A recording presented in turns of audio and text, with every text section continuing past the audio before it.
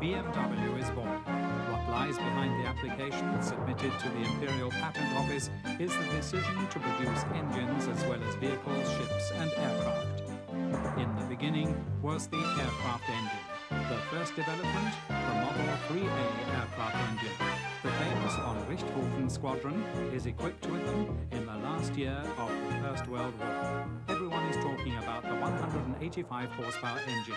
It gives the German fighters 25% better climbing power, which makes them superior in dogfights. After Germany's defeat in the war, everything is dismantled at BMW too. Soon they're producing agricultural machinery just to keep the company going. World high-flying record in 1919. Sitting behind a development of the BMW Model 4 engine, Zeno Diemer climbs to nearly 32,000 feet. Sensation at the Paris Motor Show, the BMW R32, the first motorcycle with a flat twin engine and shaft drive. Soon, motorbikes with the blue and white badge are dominating the racetracks. Experience in sport gives a fillip to technical advances. The Dixie. In 1928, BMW takes over the Eisenach vehicle factory and builds an improved Dixie. This little car finds many buyers. At the same time, BMW establishes itself in motorsport with a victory in the International Alpine Rally a year later. A Zeppelin on rails, 100 miles an hour fast, powered by a BMW engine just like the Dornier flying boat, the Whale, in which von Gronau makes his round-the-world flight in 1932.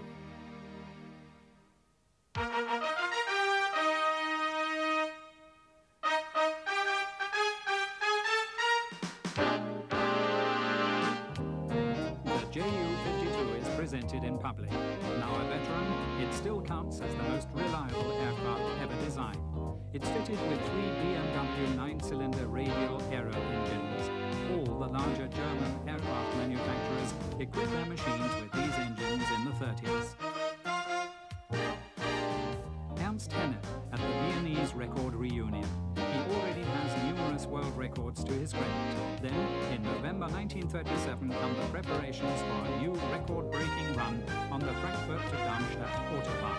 After a flying start, his fully faired BMW machine reaches the fantastic speed of 173.5 miles an hour, a new absolute world record. Fourfold victory for BMW in the Mille Miglia. Puschke von Hanstein repeats the success in 1914. The 328 victories make their mark on the motor racing of the 30s. Back to square one after the Second World War. The Allies order all armaments factories to be dismantled. However, this setback provides a chance for a new start.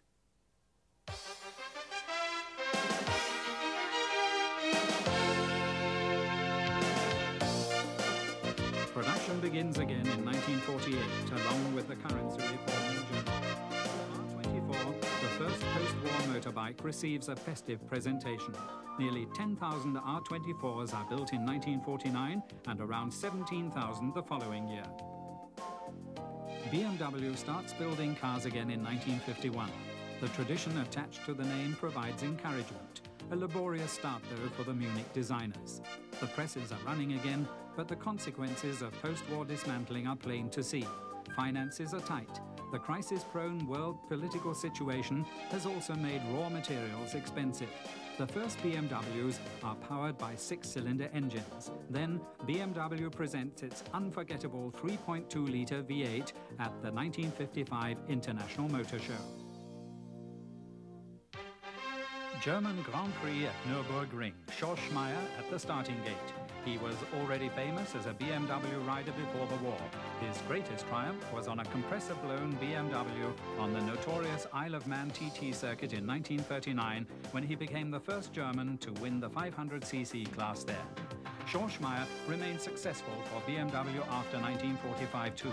He wins the German championships alone 5 times after the war.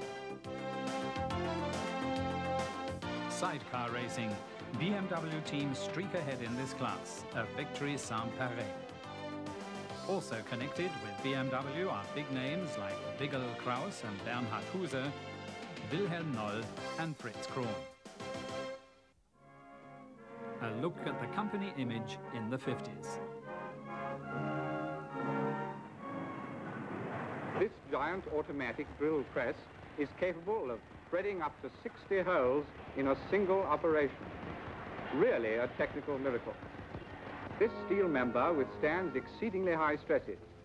Not before the load has been increased considerably beyond the design limit will this material yield and fracture, using pressures up to 1,400 tons to form high-grade sheet steel into the component parts of the coachwork.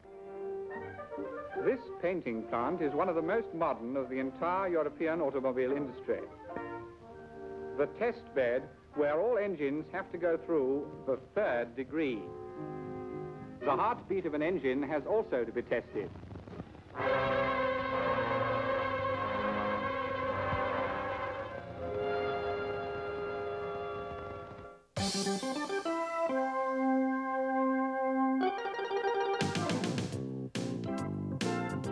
BMW Isetta, one of the best-selling cars in Germany at the time. This maneuverable 2-seater with its door at the front is only 7 foot 6 long. A BMW motorcycle engine gives it a top speed of almost 55 miles an hour. A rear-engined BMW, the 700. It's also the first BMW in all-steel monocoque construction. It becomes the first real post-war sales success in the early 60s. The production run-up for the so-called new class in 1962, the BMW 1500, awaited with great interest by the motorcar world. It sets new technical standards in medium-sized cars, in the design of both the engine and the suspension. More powerful versions soon follow, the 1800 and the sporty 1800 Ti.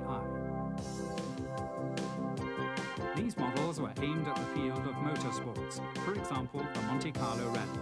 BMW has a hand in writing the history of motorsport, and motorsport leaves its mark on BMW, its vehicles, and its corporate image. An endurance test for the company on the racetrack. The start of the international 12-hour race at the Nürburgring.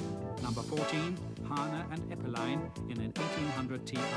They drove the fastest training laps. The verdict at the end of this race for the German Circuit Championships, class and overall victory for the Bavarian Motor Works. And this is how BMW looks in the 60s.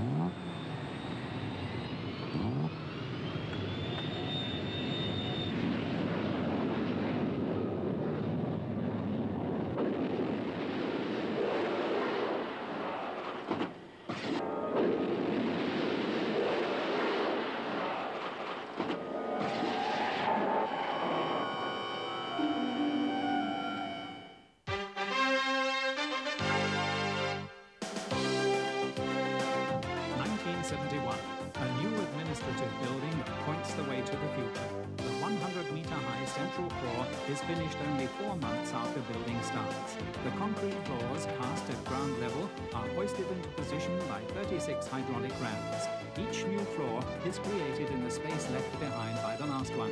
The interior is fitted out while the shell is still being built. After 2 years of work, BMW's new landmark, nicknamed the 4-cylinder, is ready to move into in 1973. 6-cylinder cars become available again in 1968. The 2500, 2800, and later the 3-liter models forge links with the tradition of the 30s and 50s. And in the 1970s, things are looking even brighter. A new factory is built in Dingolfing. The former glass motor factory had been taken over at the end of 1966. It turns out to have been a good investment. Once the existing building has been renovated, the new production shop is opened in November 1973. A new model rolls off the lines, the 5 Series. Racing optimizes series models, a company motto. The entry into the racing business with Formula 2 engines in 1973 is a success. 10 years later, 2/3 of all Formula 2 racing cars have BMW engines. A flirt with BMW, the image of the 70s.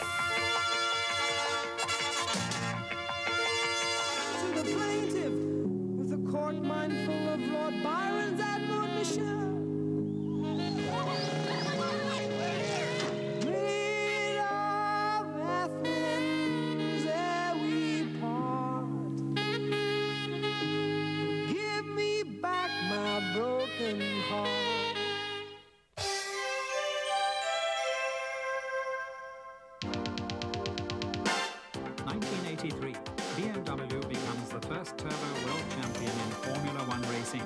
The 640 horsepower Bavarian power plant hurtles Nelson Piquet to victory in his Brabham. The Brazilian driver becomes world champion.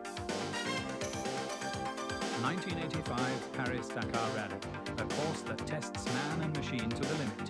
Gaston Rayet pushes his flat twin R100 to victory. BMW's fourth win. 1987, BMW continues past successes with the M3. The 300 horsepower engine exceeds all expectations. Vinnie Vogt becomes European champion. Roberto Gabbaglia becomes Saloon Car World champion, also in the M3. Work in the development departments is subject to rapid change in the 80s. The engineer now designs a vehicle at the graphics terminal. Computers help him design parts here in the new Research and Engineering Center. The company now has 6 locations. Munich, with the company headquarters. Landshut, for plastics and component production. Dingolfing, where all models are assembled. Berlin, for motorcycles. Engines come from Steyr in Austria, while the newest factory is in Regensburg. It's one of the most modern in the world. The factory was officially opened in 1986. Robots are part of everyday life here. Swivel pendants make assembly work easy. New products cause a stir. The 5 Series is presented in January 1988. The new 7 Series was unveiled a year earlier.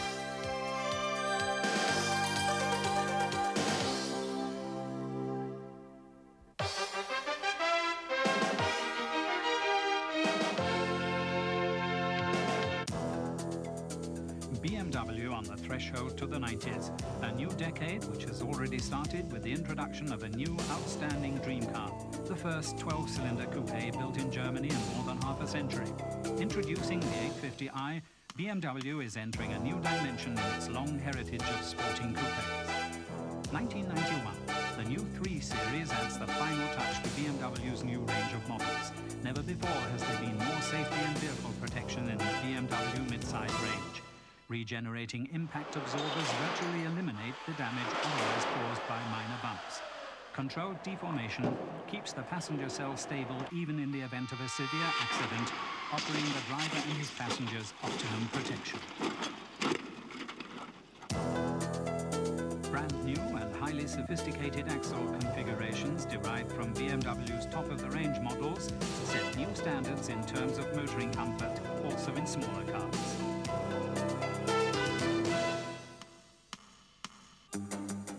So the 90s will be the decade of relaxed motoring in genuine style.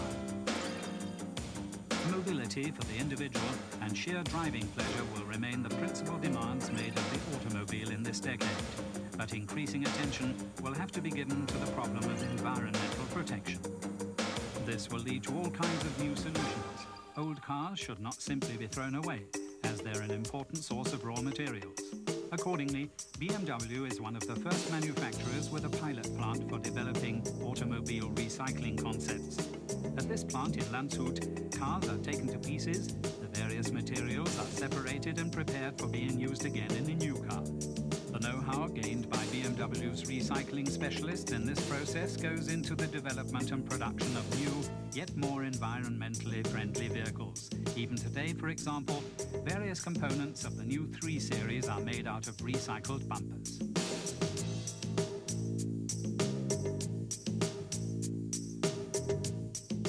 Catalytic converters are also recycled at the end of their service life, BMW and its dealers paving the way for this new philosophy in Germany.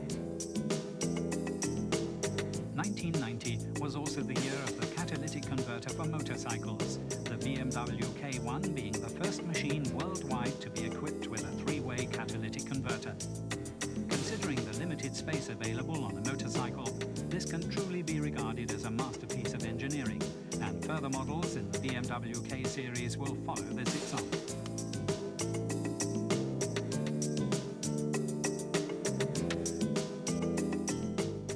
October 1990. 45 years ago, BMW had to leave the town of Eisenach in Thuringia, where the first cars with the white and blue symbol were manufactured just next to the famous Wartburg. From 1928 until the end of World War II, BMWs were built here. Now, one day before the official reunification of Germany, the foundation was laid for a new BMW factory, producing large tools just next to the old factory buildings. And the company is even taking a further step back to its roots. Together with Rolls-Royce, BMW is developing and building aircraft engines once again. A new factory is to be constructed for this purpose in Dahlewitz, south of Berlin. And in 1991, the gas turbine engines developed by the two companies will be presented to the public, the BR700 range of aero engines.